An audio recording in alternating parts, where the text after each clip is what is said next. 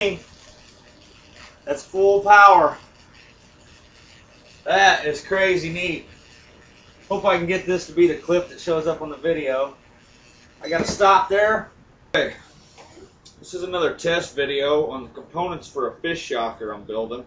I'm just trying to run it through its paces to see what it does under certain circumstances. But before I start, I wanted to show this. This is a router speed controller. It doesn't come with these two components hooked onto it, but I'm showing it because I noticed a lot of people are doing experiments with MOTS. And this particular one here has a plug-in outlet that I have my MOT plugged into right now, and it enables you to power and not power, but control the amount of current that's flowing through your primary, and it does it very well. It handles everything a MOT can take without even getting hot.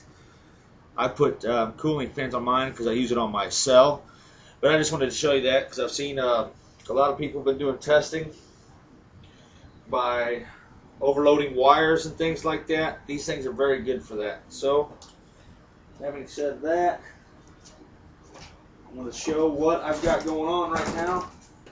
I have 3 capacitors hooked up in parallel to this little Jacob's ladder here. And one leg of my secondary is just a copper bar that's stuck into the MOT. Seems to be working fine. There's a weld all the way across the top here that looks like they're all connected. I think that's an induction weld. I don't have any way of reading the amperage on this right now, so we're just going to be viewing the sparks.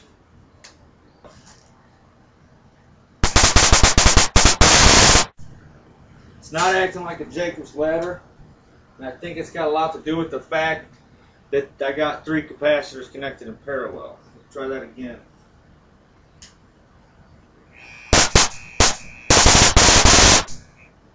Wow, I didn't like the way that was acting. I'm at 80 Celsius already. So, we've seen how it acts like that with the 3 capacitors in parallel. Extremely hot sparks, but because of their frequency, they're not allowing the Jacob's ladder to work. There may be a voltage issue here too. I don't know all that much about electronics. I know quite a bit, but so what I'm going to be doing next is using this little rig here that I got. It's an old compass. I have a couple of these laying around the house. By the way, these things are incredibly useful for kind of like craft hemostats. They're better than C-clamps any day. I use these things to clamp hoses tight when I'm draining electrolytes and all that stuff. They pinch really powerfully too. They got a real strong pinch. And these ones here got this nice little plastic dielectric separation there. I may get brave enough to hold this thing and dial in the difference of my gap. So this is what I'm going to hook up, and I'm going to disconnect these capacitors, and we're going to see what happens. I also got this out of a microwave, and it says on here 120 Celsius, 250 volts, 15 amps. So I'd imagine that it's a thermal cutoff switch. I may hook this onto my MOT. I don't know if anyone has tried using one of these yet. If you have, let me know what you think about these things. This is my next test. I'm down at 44 Celsius already, luckily. It feels very warm to the touch.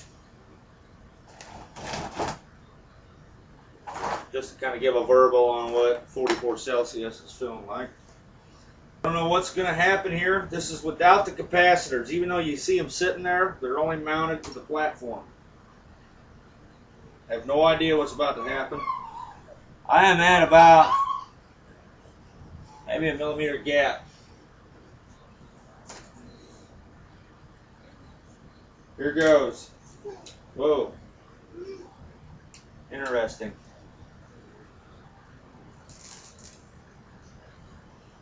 Nowhere near as hot a spark.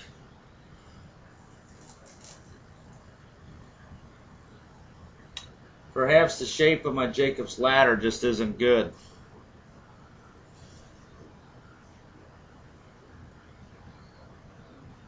And interestingly, I'm still at 43 Celsius. the last couple tests you've seen with the caps heated this thing up. This thing would have been on fire by now. That's interesting. Not having the caps is making my secondary run way cooler. I don't know if you can see that. Okay, that's with just the switch on. And that's hot. That's all the way on. And I'm getting hot pretty quick, so I'm going to stop doing that. Wow. I don't know if you can see that in the video, but I get a brilliant green light because of the copper. The copper seems to be getting red hot. I don't know if you can see that green or not. Scary green light. I know this video ain't picking that up. Got such crappy visual. That is totally cool. But you will find out. Power on. Just by turning on the power. Whoa, that was full power right there. I'm going to tune this. That's extremely close. Nice little blue one. We'll turn it all the way up.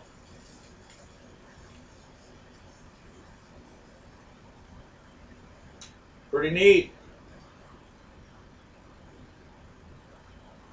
I'm up to 53 Celsius there. I wonder if this fan blowing will mess with my ion path at all. Let's see. Doesn't seem to care at all. A really neat little arc there. Yeah, the fan's starting to affect it just slightly, I think. I'm going to turn that back away. About 43 Celsius on the mott. Try one more full power. Pretty cool, brilliant white light, man. That is so awesome. That is really cool. I'm not looking at that, just so you know. I'm watching the computer screen. I'm not completely stupid.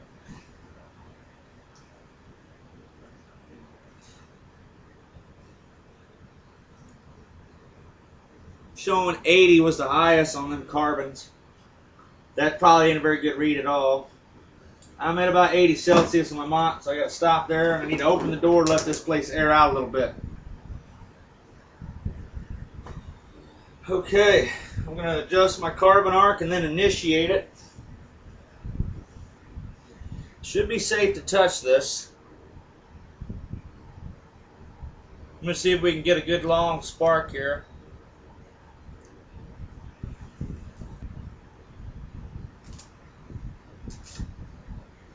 You get that fan out of there.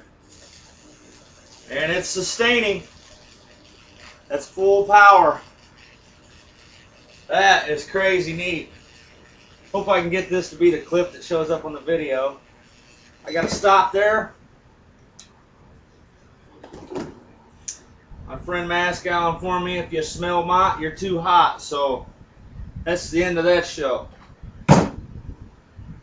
No, I did not mean to make that rhyme like a jackass.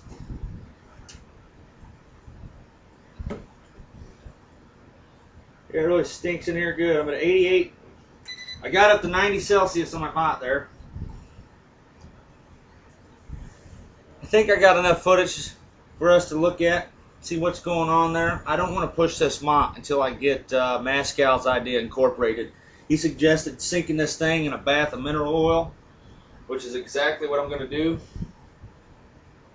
I'm going to end this.